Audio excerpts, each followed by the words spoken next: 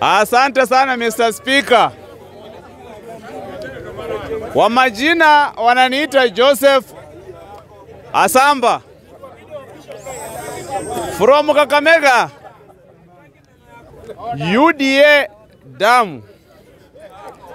Wapende wasipende. Wacha nianze kwa kusema hivi. Mambo ya Ranguma iko na watu ambao takana wajadili, lakini wacha niseme tu kitu kidogo pale. My literature teacher aliniambia hivi: when a stupid man becomes clever, another fool somewhere becomes stupid. When a stupid man becomes clever, another fool somewhere becomes stupid. Yani inamaanisha kama kuna mtu mahali anaerevuka, kuna mjinga mwingine mahali anakuja kuwa mjinga. Na hiyo ndio mambo ambayo inafanyika kule Nyanza na wakina Ranguma.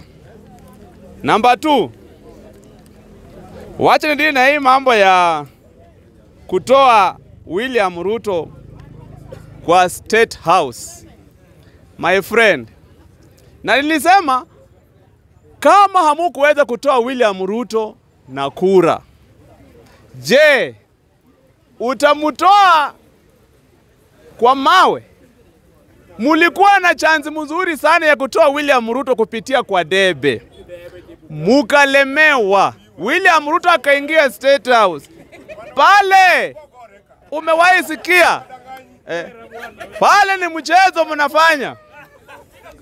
Na naona watu wanalaumu wengine kwa ati Raila akianguka unablame sijui nani, sijui unablame nani. My friend, shida ya Raila Odinga kuwa president wa Kenya 2022 sio Chebukati. Shida ya Raila Odinga kukosa kuwa president 2013 sio Isaka Hassan. Shida ya Raila Odinga kukosa kuwa president 2007 sio Kivuitu. Shida ya Raila kukosa kuwa president wa Kenya hii miaka zote ni kukosa kujipanga na kukuwa overconfident over nothing.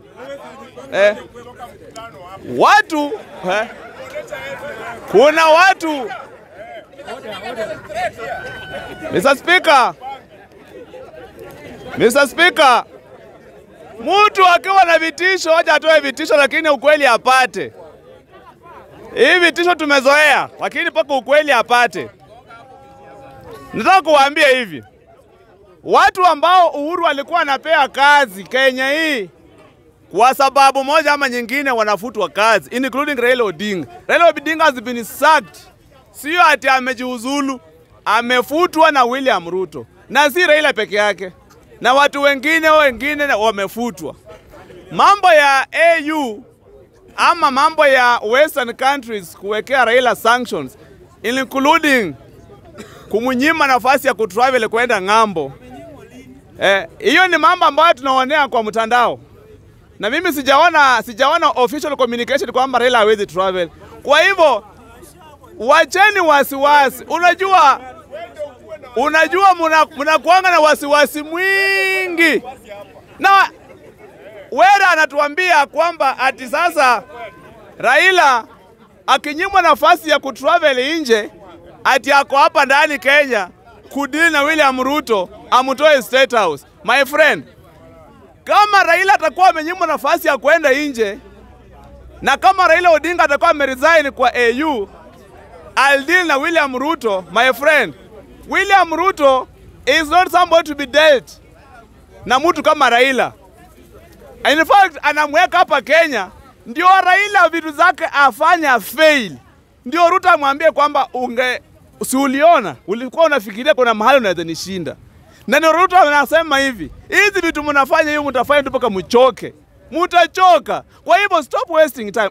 Hii energy wekeni 2026. Muhimu yake kwa elections. Lakini sasa wakati mnafanya vitu zikifail, your supporters on the ground hata wanafeel kwamba kama tuna fail hii 2027 we will not make it. Therefore, mimi na advise Raila Odinga, mambo ya kusema unataka kuandamana, sijui unapigania sijui nini, sijui unapigania nini, my friend, we have other means za kusolve problem. Sio lazima tu hadi lazima kutaka kusolve problem mawe. Ukitaka kusolve problem kifua. Ukitaka kusolve problem, oh, my friend. Na kama kuna watu, kama kizungu ingekuwa inapatia watu uongozi, Raila Odinga angekuwa aliongoza kitambo sana. Kama mawe ingekuwa inapatia watu uongozi, Raila Odinga angekuwa ashaongoza Kenya hii kitambo sana.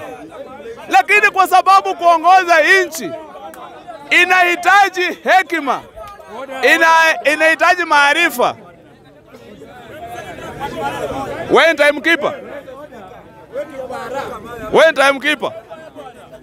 Kwa sababu mawe haipatiangi mtu uongozi. Maandamano haipatiangi mtu uongozi. Kizungu haipatiangi mtu uongozi. Kitu inapatia mtu uongozi ni kujipanga. Na ujipange kwa barabara. Ruto alijipanga, yeye ni kiongozi. Wewe unataka kuandamana, mtaandamana na mtachoka. Thank you.